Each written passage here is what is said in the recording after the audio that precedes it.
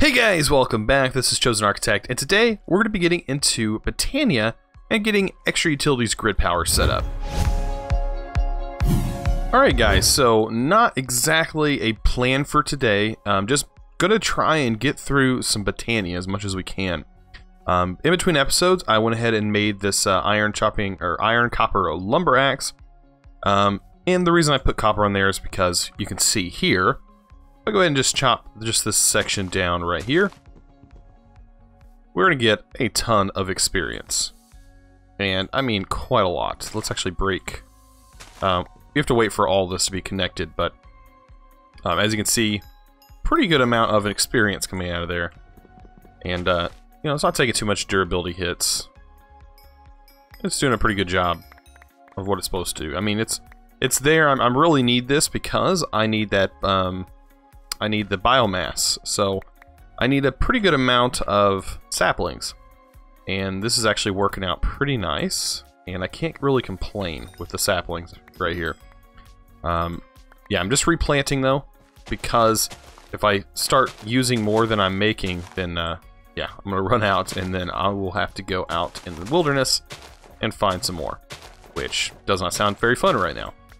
But yeah. They're all planted. Just a nice little tree farm here. Yeah, that's stuck up there. I'm good. But as you can see, I did get, you know, 8 extra saplings, and all I'm doing is taking those saplings, throwing them in there with some water in here, and I'm moving the biomass over here. And I've made quite a few. I actually have some already. Some of these greenhouse blocks in here, and so they're working out pretty nice. These guys are, of course, running at full power to keep these machines up and running. But, you know, they're doing a good job, and they're actually keeping up with the RF consumption. Okay, so, with the greenhouse brick, or block, yeah, block, we need some brick, because we have to make regular brick, like this, and then we split it up. Like so. And all we have to do is split this up. Right, there we go. And bam, we got 32 of these blocks already. We can just throw the regular bricks in there and got the greenhouse block right here. And the greenhouse block is how we're going to get a few things. So, wow, that's instant. So as you can see, that is instantaneous. I wonder if the wood's the same way. I did try and automate the wood, and it did not go as planned. There was a crafter, and let me find it. It's I put it in this chest. Yes, the analog crafter. And now this thing is really cheap to make. You can use it for other things, but you can basically pump it full of whatever thing you want it to craft, and it should craft it. The only thing is it doesn't work very well with buckets. So that's the problem I was having. I wanted to automate this process of the creosote and the wood to make the wood, and I think it's going to be easier just to do bucket by bucket and have an inventory full of planks, and then just take the tank right here with creosote oil and change all these configurations. But yeah, I tried to get it to work, but it just would not work with me. But yeah, we basically need the buckets. I have a couple buckets in here. I only really need one though. So bucket, and then inside the crafting table, let's go ahead and get a bunch of wood. Like that. Throw all of this in here, and it should evenly distribute everything.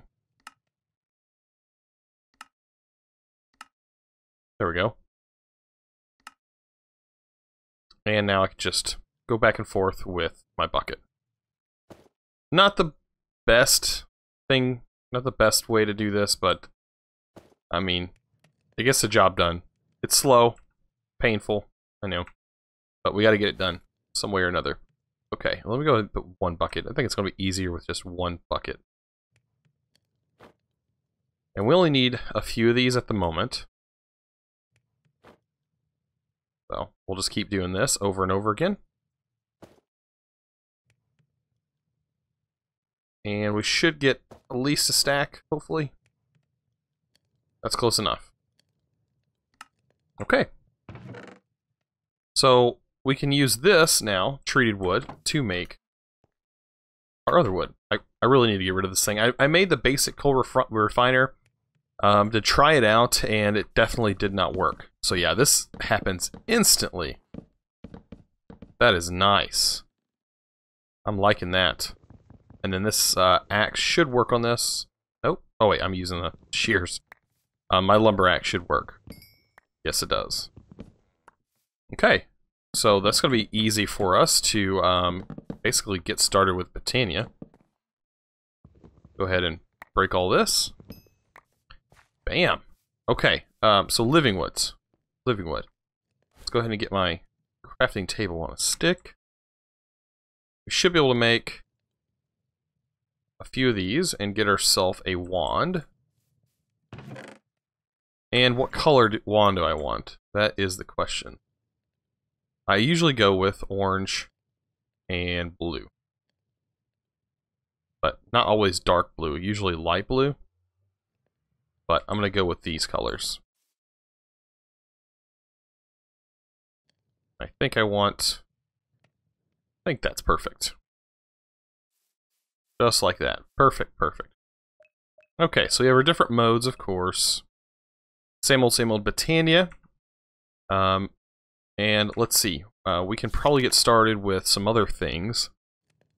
I do know that the living rock is how we actually get to the extra utility. So, bam. That used quite a bit of power, but it made polished stone. And I don't remember, I think it's 6 polished stone to get started with Botania, or with extra utilities. Bam. So we'll let that recharge, do its thing. And I can now get started with extra utilities because I have that polished stone. That's going to be used to make yeah, the manual mill, and then from the manual mill I'll be able to make some other things because stone burnt is used to make the water mill and stuff like that. So I don't know how much extra utilities is in here that's going to be really useful to us early on, but for right now,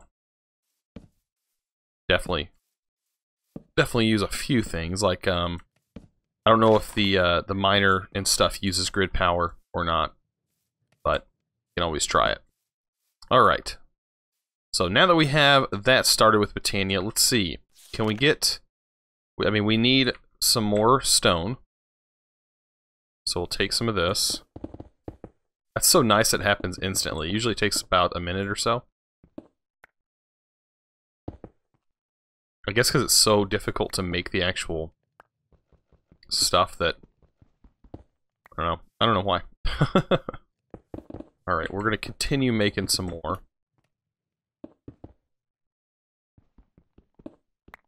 There we go. Awesome.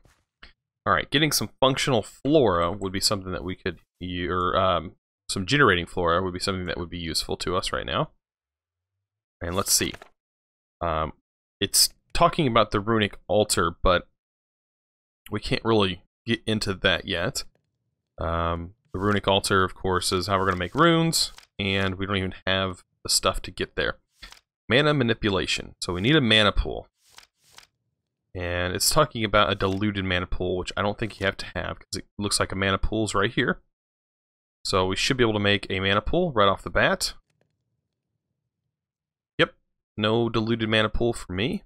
Okay. And what else? That's about it. So a mana spreader is something else we're also going to need. But not right away. Oh, actually, yeah, we are going to need it right away. What am I talking about? We are going to need this right away. Okay, let's hop in here. Gold, ingot, and what else? That's it. Living wood. Just living wood, a gold ingot. Do I have a gold ingot? I wonder. I do. So that makes that really easy. Gold ingot and living wood. And a mystical flower. Oh wait, it's probably living wood planks. Let me double check. No, just living wood. I'm just seeing living wood.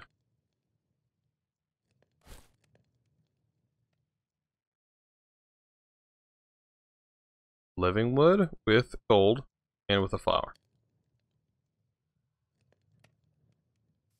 Not working. Alright, maybe I'm doing something wrong. Let me sleep here real quick and I'll be right back. Okay, so I figured out our problem, and that is it's using the JEI to do the recipes. So if we look at Mana Spreader, yeah, we're not even close here. We need to get into Astral Sorcery before we can get started with making Botania stuff. So an Illumination Power, or Illumination Powder, and Glass Lens are both part of Astral Sorcery. And the Starlight Infuser is like right at the very end of everything. So this is like the highest tier stuff right there. I mean, that's the highest tier altar infuser. So that's like towards the end of Astral Sorcery. So you have to go through the entire Astral Sorcery mod before you can even get started with Botania. So I was probably rushing Botania a little too much, but things like that's going to happen. But we did need to get into at least getting a pure daisy to be able to get this polished stone. So that was just a gate in itself. Rockhounding is probably going to be something that we're going to get started in the next episode. I'm kind of interested in that mod, and it seems pretty easy. You just have to know what you're doing. I mean, going into that mod pretty blind, it's probably not going to be the best bet. So I'm definitely not going into that mod blind. I've already learned quite a lot about it, and I really needed to do so. So that's something that we needed to do, and I did. So, all right. Well, Botania is kind of off the list. So, like I said at the beginning, I wanted to learn a little bit, or do a little bit of Botania. I really know how to do Botania, but I just want to get that out of the way. Now, what can we get started with? I guess we can go ahead and get started with extra utilities. And I mean, we can go ahead and get our get started with some of this stuff. Hopefully we can. I have not looked at this yet. So we just need obsidian, a redstone, or resonating redstone crystal. That's all stuff that should be easy to make. Yes, it is. Okay, all that stuff is relatively easy. So we needed this to get into extra utilities. Okay. I know I'm going to need possibly 2 more of these things. So we'll go ahead and get that. It does use quite a bit of power, as you can see. These guys are pumping out the power, trying to get as much power to this as it can. They only do 5 RF a tick, I think. Or, yeah, I think it's 5 RF a tick. So really, we only have 20 RF a tick right now going into the Atomic Reconstructor. So, but those guys are actually pretty cheap. Making these survival generators, you can make a lot of them if you need to. But, I mean, that's going to be quite a bit of resources for very little power generation. But anyways, we have the polished stone, so let's get started. First thing we're going to need to make is going to be that resonator. And we're going to need something to power the resonator. I do have 2 redstone resonating crystals that you do get from mining redstone. You don't get very many of them, but you do get some. And then we're going to need some obsidian. Right here. Also, I wanted to go over this, the ender dust. I do have quite a bit of ender dust. And if you look at what it's used for, it makes ender pearls. So we have quite a few ender pearls right here. And honestly, mining this stuff, it's everywhere down underground. So getting this ender dust is awesome. It also sometimes spawns endermen, by the way, while you're down there. Just in case you didn't know. But we can go ahead and get this. Hopefully we have just about everything. I am getting pretty low on iron. I have not gone mining yet. And it looks like I'm missing that hammer. I should probably go ahead and make one of those. I think it's 3 sticks and 2 smooth stone. There we go. If I do remember this recipe correctly. There we go. And I can throw that back in there. Now I can make iron again. Okay, so our iron problem's not too bad, but we do need it. Okay, and then regular redstone. And we should be good to go. There we go. We have a resonator. Okay, so there's some things we could start off with. We could start off with solar panels, okay? Pretty expensive, honestly, if you think about it. We have polished stone, and we only get 3 GP, and we need 8 GP to get polished stone to change. The manual mill gives us more than 1 GP, of course. It says 1 GP, but that's not what it gives us. I think it gives us 16 or 8. I think it's 16 though. But our resonator, we can go ahead and make this. We should have everything in our inventory to make it. Seems like sticks always come up in this pack. Okay, so sticks for everything. We only need 4 of those. And 1 piece of wood. And thus our inventory is full. Okay, I don't want to continue with our inventory completely full here. Looks like we got some stuff in here that we don't actually need. There we go. And that should be fine. I think I need... if I need sticks, I can just make them. Okay. Back to that. We need this guy, the gear. And we should be able to make the manual mill. And of course we get the achievement for manual mill, which is fine. Okay, we'll put a resonator here.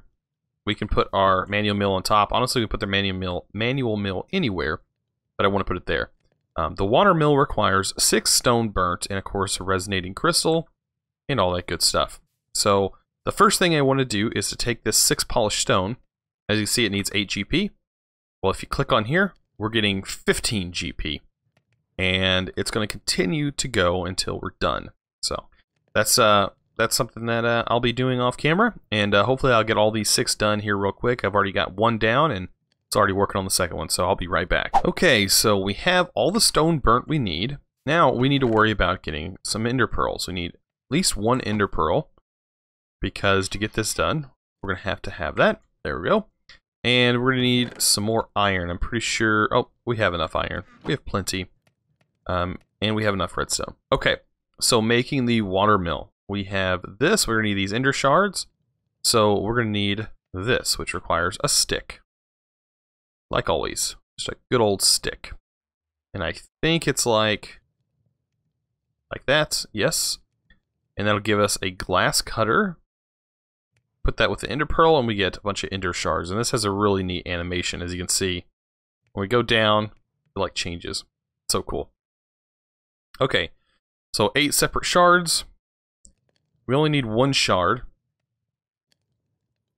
to make this resonating crystal.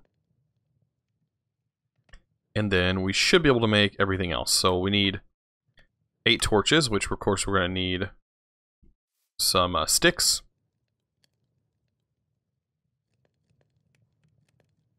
And we should be good after we have all those.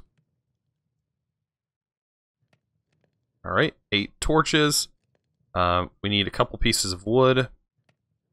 And I think that's it. Like a water mill. Water mill would be good. We're fixing to be good with the water mill. There we go.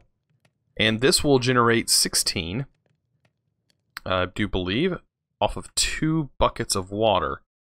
I don't really want to sleep right now. We need to put our backpack on us. 2 buckets of water. You have a little spot down here. By the way, the bog earth. This one has not changed since I placed it down. I have no idea what's going on with this guy. But he has not changed. Probably have to pick him up and move him somewhere else. It stayed at that 60 this whole time. But we can find somewhere to put this. It just has to be somewhere in the world. So right here would probably be fine. So the mill needs to go right here. We need to clear out a little section. Little hole in the ground. I can move this, by the way, at any time as well. Get 1 more bucket of water. Need a water in the corner. Another bucket in this corner. And then the water mill right in the middle. And as you can see, it's generating 16. So, we're good. Now we have 16 grid power, so we do have our grid power set up. Anything else with extra utilities we should have enough power for. So if I wanted to make, let's see, what else could we use that uses grid power? I'm not sure. I know the Deep Dark Portal doesn't use it, but some of these things do use it. Let me figure this out. Of course, the Resonator uses it, and you put upgrades in here, it will use grid power. Any of the generators, which I think most of them are disabled. This one isn't. That one's not too bad to make. Powered furnace. Okay. So it does require a few things. Oh, this right here from Rockhounding, so it's preventing us from making it right now. The metal alloyer is used for a lot of stuff, so we just have to keep that in mind. Also, we're going to need a lot of redstone next time whenever we get into Rockhounding. So stick around if you're looking forward to see me getting into Rockhounding. But just keep an eye out for that.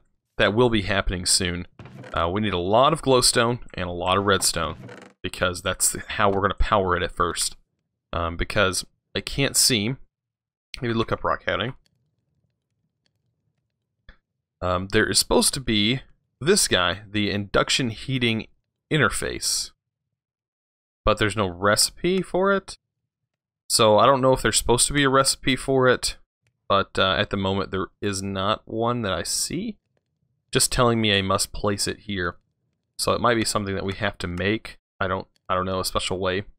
But yeah, this mod also includes the drying pallets, which is basically it's right here. It changes moist peat chunks into dried peat. And dried peat is used for coal, basically. Coal torches, peat coal blocks. Yeah, it's just coal, basically. It can be turned into the coal in an industrial squeezer, like the coal coke coal. That's what I'm going to call it from now on. The anthracite. Yeah, anthracite coal. So yeah, just a few things that we've got done. I mean, I really wanted to get grid power up and running, and that's what I did. I got into a little bit of Botania. We're kind of at a roadblock though. So we can't continue with Botania until we start with Astral Sorcery. And honestly, I don't think I want to start with Astral Sorcery because there are still things in the works for Astral Sorcery. And they kind of said, stick away or stay away from Astral Sorcery for a little while until some changes are made with that mod. So I'm going to be getting with you guys whenever they say basically that Astral Sorcery is ready to go. But until then, ow, I'm going to get killed by this little guy. Look at him. Water is like mob's enemy right here. Well, if you guys enjoyed this episode, please remember to click that subscribe button if you haven't already, and also give this video a thumbs up. I really appreciate it. You guys are awesome, and as always, thanks for watching.